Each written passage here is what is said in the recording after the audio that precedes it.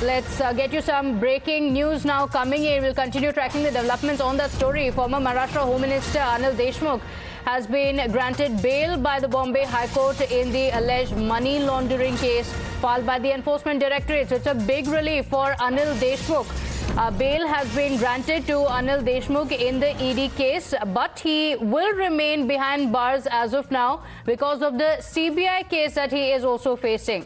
His counsel will now be applying for a bail in the CBI case as well.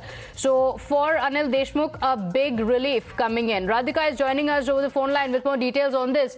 Radhika, big relief, but as of now, he will have to remain behind bars and his counsel will be approaching for bail in another case by the CBI as well. What are the details?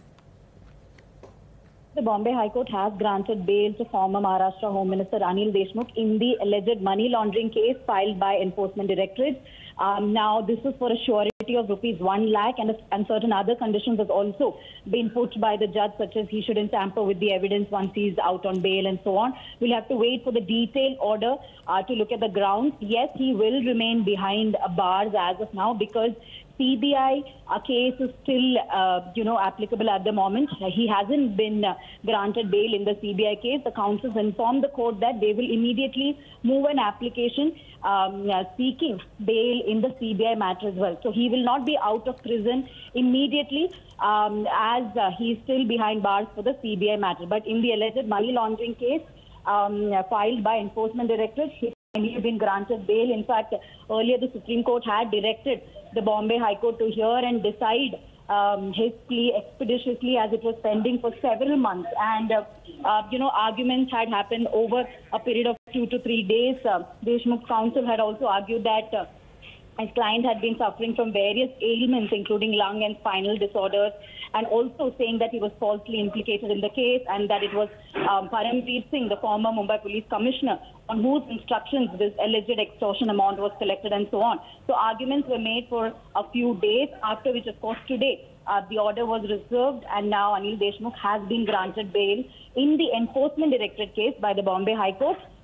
His counsel will be applying for bail in the CBI case as well. As of now, he will continue to remain behind bars. Okay, all right. But when his bail was rejected previously, Radhika, it was on the grounds that prima facie the proof pointed towards him using undue influence, his influence to influence the case. So that was what worked against him previously. Any observations that the court made this time around while granting bail to him? Well, as of now, the observation made was that there isn't enough material to say that he had misused his official position and collected that much money from various bars and restaurants, and that it was channeled to another Sansthan. So that is something that was observed, that there is not enough material to prove certain charges. However, the last time, of course, his bail was rejected by the lower court, and at that time, of course, it was observed that he had in fact misused his official position and that